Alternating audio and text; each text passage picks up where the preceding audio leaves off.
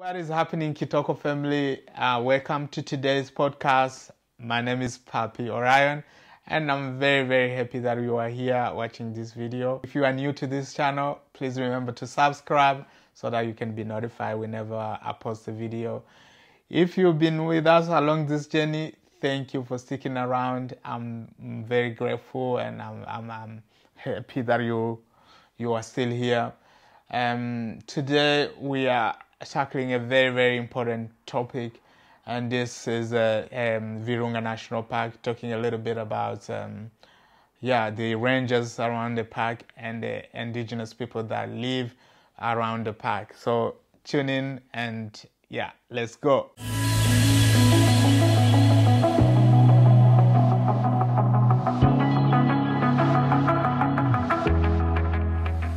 Before we start, I would like to acknowledge a friend of mine, Daria, who actually shot this podcast for her YouTube channel on 10 environmental conflicts taking place right now, and so we were included in this story, and I was chosen to talk about the Virunga National Park. So thank you to Daria for bringing this issue to light. And I thought today, why not actually share this video with you guys. So guys, enjoy. This is my interview with Daria talking about the Virunga National Park.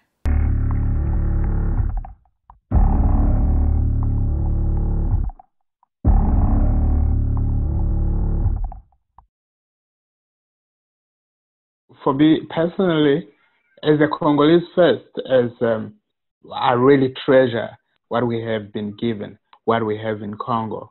Nature, rainforest, the biodiversity, the flora, such an amazing and such a beautiful gift from above that we have been given.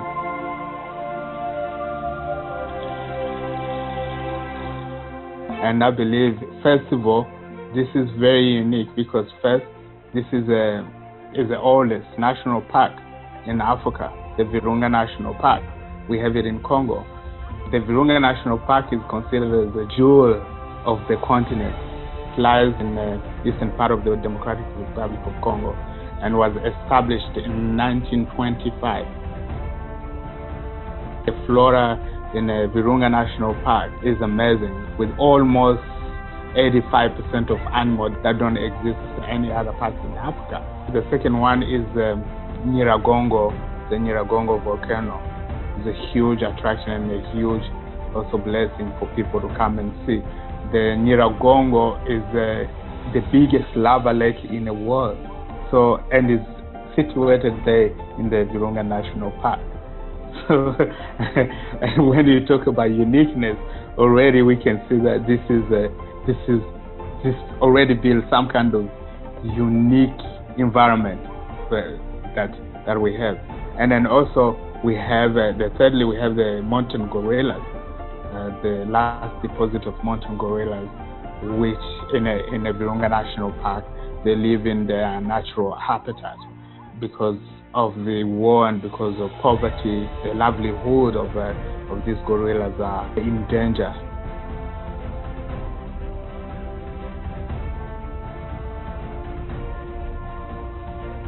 The first time I visited Virunga, I was also shocked to see the beauty, to see the nature. I was lost in it and couldn't believe that was existing in my own country, my next door.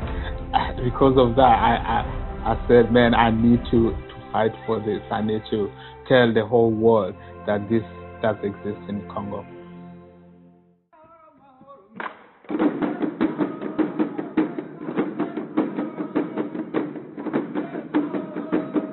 When you look at rangers in other countries, you know, they're very different to the rangers that you found in Congo, and that is due to the kind of danger that they are exposed to in Virunga National Park. If you know, since 1994, when the FDLR, which was a rebel movement that came from Rwanda, and since they came to Congo in 1994, the collision between armed rebels and the Rangers started. We have local negative arms group of Congolese. We have the poachers challenging the livelihood of the park. The Virunga National Park is surrounded by a poor population. And because of poverty and because of 2 decades of wars, many militia groups were formed from this population. Because of poverty, they don't have anything to eat, they don't have jobs. So the only thing they can do is, to start, some of them start poaching, others using resources within the park, logging trees and selling wood to multinational companies. There was a wall electrocuted fence which was introduced to actually prevent local population from going into the parks. So this also created some kind of confusion for the population because they were not sure why they will be prevented from entering the parks and stuff, so that they see the rangers in the park, in the national park, as the enemies.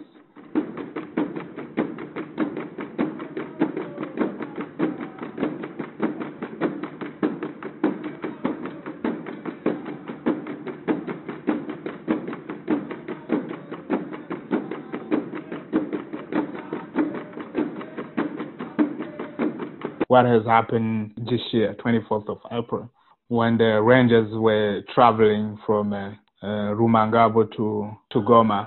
They were ambushed by rebels or militia or who knows who, and many people were killed in the mix.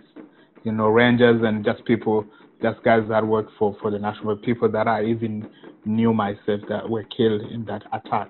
Now, people they still don't know what was the motive of this attack, and the government still probably not have investigated or even offered help to those who were affected.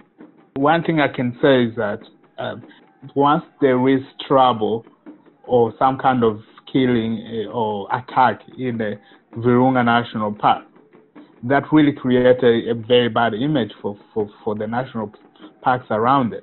No tourists, no one wants to visit those national parks. So the choice remains with visiting either Rwanda or Uganda national park. And it is, in fact, part of the battles that we're fighting. As I was talking to my friend he's a cook in the Virunga National Park, he told me one thing which I also understood, that all these militias, they're not actually after tourists. They are after the rangers, the locals, because they are the ones who are attacking them, who are preventing them from getting animals or poaching or logging the trees, all these kind of abuses that is happening in the park.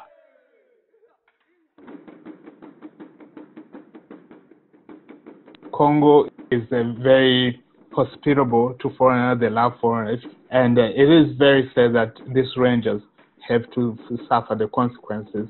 They're giving their lives every day, protecting the livelihood of Virunga National Park. And the 24th of April, unfortunately, many of them lost their lives, and nobody knows exactly who was behind that.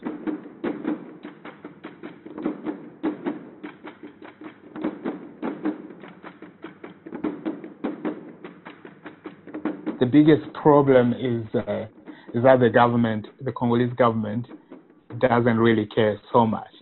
If the government was very, very involved in taking care of the people or in establishing rules to say, if you are caught poaching, if you are caught, cutting trees or selling stuff, you will be taken to prison in Kinshasa.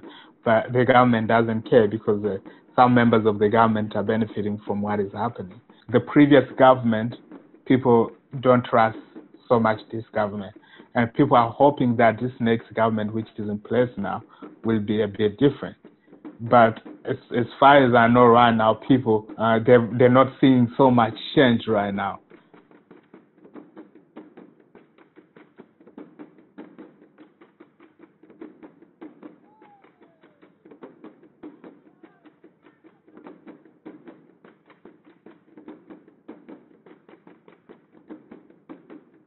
cannot say that I know so much about Soko, but as far as I heard from friends that are working there and people that know a little bit about the situation, this is a company which has given a lot of money to the government. The government doesn't care about the environment, whether they spoil the environment, whether livelihoods of the animals living in a national park. They really don't care. All they care about is how can we get our money, put them in our pocket, and then we okay. And I think Virunga National Park did fight a lot in order to prevent that contract from happening. And because of that, many of them have been killed. You know, their lives are in danger because all these greedy government officials, you know, they really just want to get to that deal. And what I can say with a lot of multinational companies, they really don't care about Congolese. They don't care about the national park. They care about getting their money and getting out of Congo, whether they spoil everything there. Many of these companies don't care about the environment either. You know, they will pretend as if we care about it, but really, they don't care anything about that. From what I heard, the Soko deal, it hasn't happened yet, but no one knows if it's going to be happening in the coming years or coming months.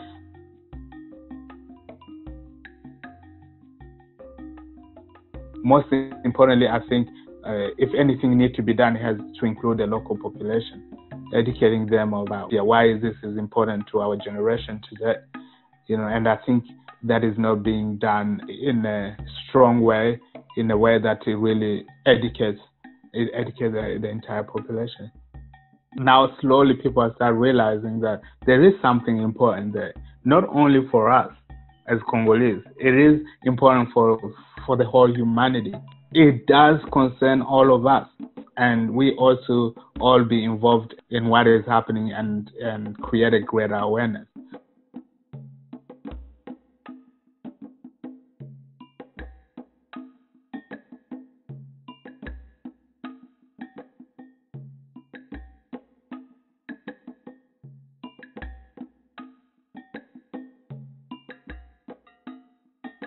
The first solution will be creating employment for the citizens, and most importantly for the people living around the parks, maybe creating platforms where you can educate the population. And so the second one will be to educate the children. And most importantly, supporting organizations that are educating children about the resources that we have.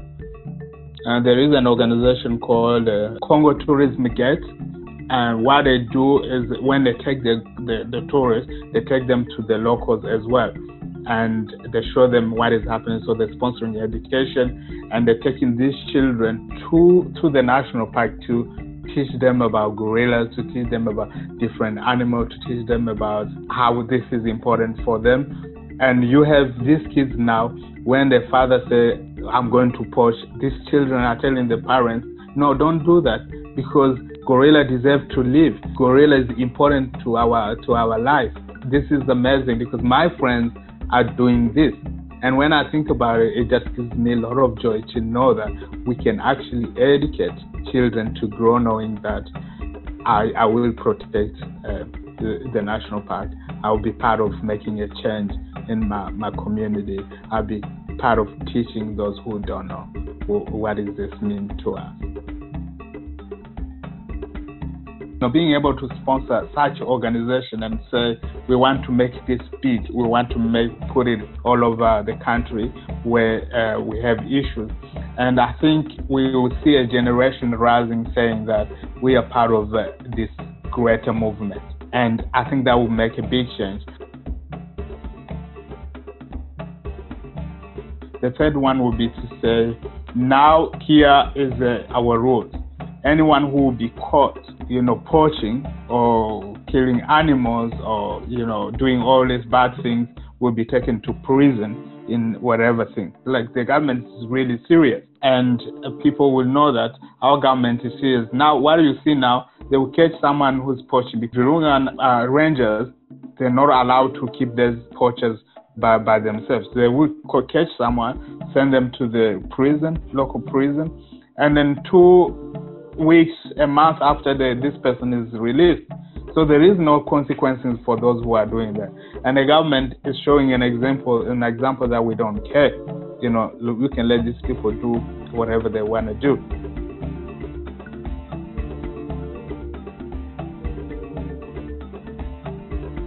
We will never stop speaking about what is going wrong, and if there is someone who wants to ruin our future or the livelihood, our animals, or spoil our environments or misuse our resources, we're going to be talking about it until everyone hears about it. There is hope in Congo, even though the world and the major media outlets of the world might say that Congo there is no hope. But us as Congolese, we know there is hope because we were born there. We lived the war, and we can see that we came out of that. And we believe that there is hope for those who are in Congo.